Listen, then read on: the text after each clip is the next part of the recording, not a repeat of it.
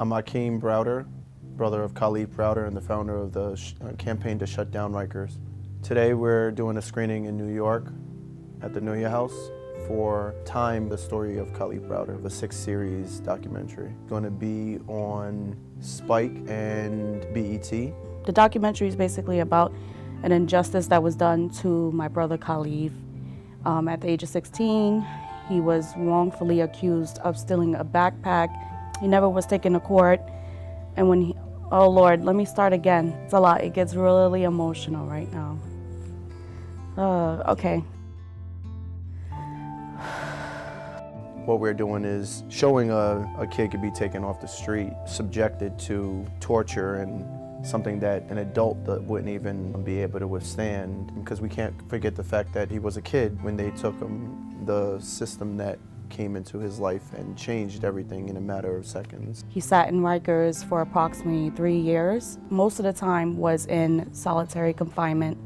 He suffered a lot of abuse, mental abuse, physical abuse, starvation. All the while, he decided he wouldn't admit to something he didn't do. He was a strong man and he wouldn't give up, and he was never a follower. And that's what the system was breaking him on the basis of. And he suffered, and ultimately it contributed to his suicide. And I want people to learn that this is America, this is happening in our backyard.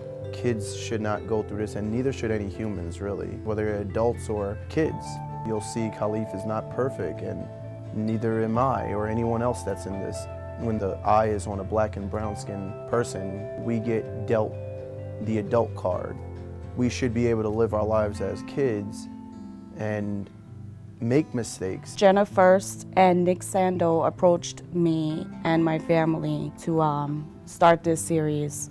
When Jay-Z heard Kalief's story, actually when he came home, Jay-Z took to the story almost immediately. He spoke with him, he hung out with him, he tried to find out what's going on because he took interest to what happened to him. When Kalief passed, unfortunately, Jay-Z had a limited amount of time with him. You know, it takes a powerful voice like Jay-Z to magnify it to get throughout the United States. People are disgusted by it. This is something that goes behind closed doors. To normal people, it's not a big thing because it's not out there. Anyone that hears this story can't resist the thought that what are we doing in America that this can happen over a book bag.